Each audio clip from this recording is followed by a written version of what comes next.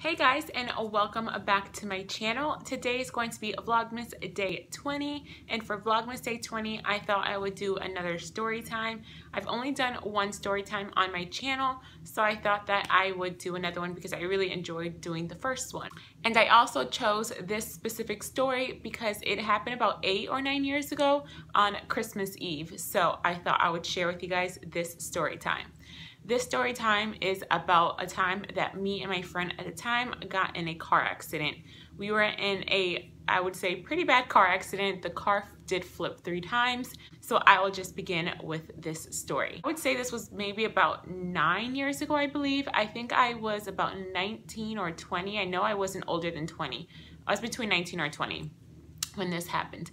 And me and my friend at the time were actually on the way to her family's Christmas Eve party, and it wasn't super late. It was starting to get dark outside, but it wasn't completely dark out yet.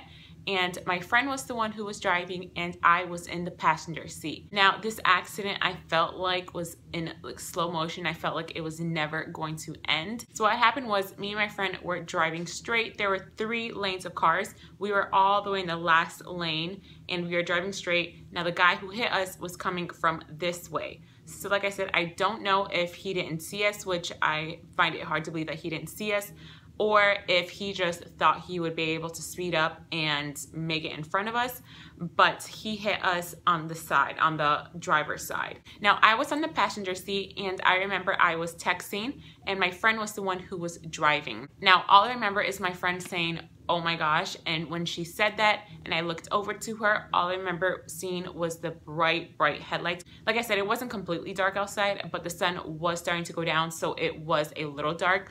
So all I remember is looking at her when she said that and seeing just the bright headlights from that guy's car. After that, all I remember is hearing the metal crushing from when he hit us on the side. He hit us on her door.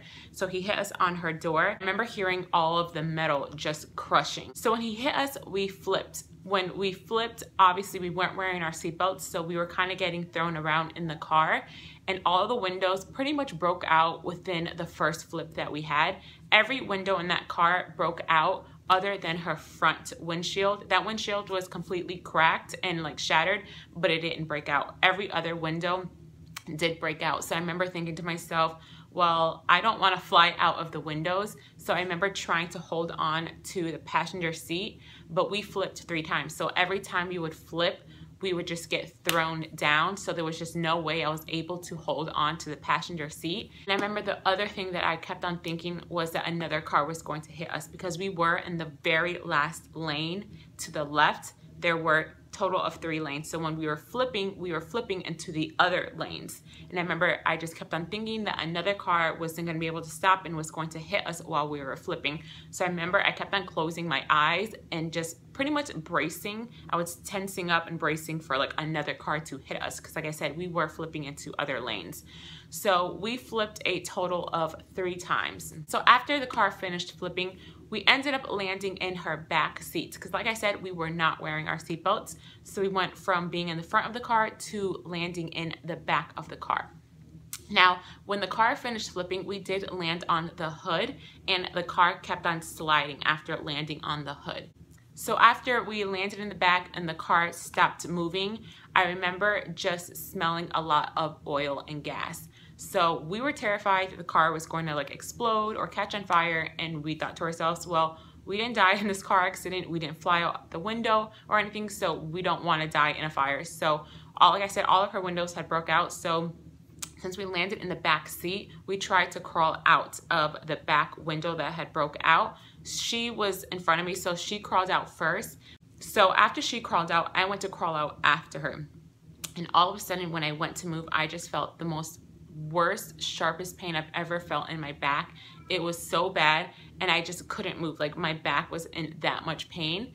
So I was able to kind of like crawl out a little bit. So my upper half of my body was out of the car, and then the bottom half of my body was still in the car just because I was in so much pain. So I'm now just laying halfway in the car and halfway out of the car because I had so much pain in my back. Next thing I remember is a guy coming over to me, and till this day I get goosebumps. My mom and I both believe that it was my guardian angel. I do believe in guardian angels. My mom used to always tell me and my sister ever since we were a little kid that everyone has their own guardian angel. So remember when I was younger, I used to always ask my mom, is my guardian angel a boy or is it a girl? And my mom would always tell me, only you know that, only you know what your guardian angel is. And now we believe that my guardian angel is a guy. So the reason why I think my guardian angel is a gentleman is because the first person who ran up to the car to see if me and my friend were okay from the accident was an older guy. I remember he looked like he was maybe in his mid-40s, I would say. And he was wearing those like little jumper suits that people usually wear when they work in car dealerships. I remember it was just like a one-piece all navy blue suit that pretty much looked like he worked at a car shop. Now I will get to why I think that this gentleman was my guardian angel, but first I'm going to explain what happened and what he said and everything when he came up to me. So he walked up to me and he was trying to ask me questions, ask me if I was okay, my name and everything, but I think I was such in a shock that I couldn't speak. I was pretty much mute. I just was crying a lot. He was trying to calm me down because I was hyperventilating. He didn't want me to pass out or anything. So he was pretty much trying to keep me awake because I guess I kept on closing my eyes. And so he was holding my neck and he kept on asking me, what is your name? How old are you? Do you know what today's date is? Do you know where you are? Just questions like that. And for a while, like I said, I wasn't speaking. I was just completely mute.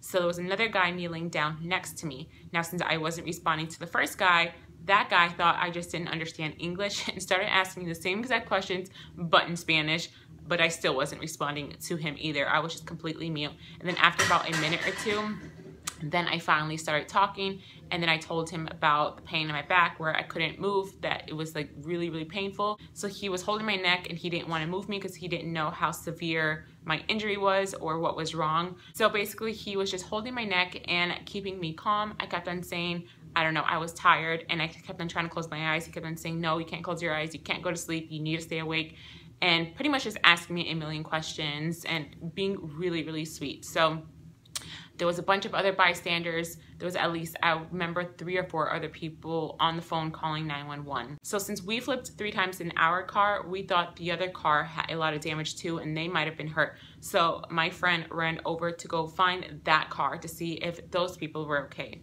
Well, the person who hit us, I don't know if maybe he panicked and he thought that he killed us or what, but he tried to flee the scene. After he hit us, he sped off.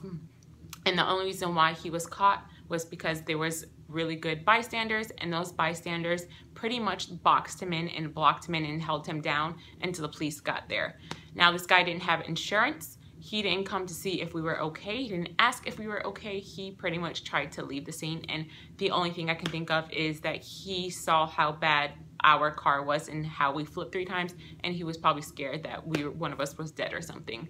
But yeah, we were really upset about that because my friend, you know, obviously was going to see if they were okay while they were really trying to leave the scene, not trying to see if we were okay. We were upset about that, but then finally the ambulance gets there. So I remember the guy who was holding my neck was speaking to the paramedics. I remember, like, my vision was kind of blurry, but I remember him talking to the paramedics, letting him know how old I was, because I told him how old I was, telling them my name and what I was complaining about from pain.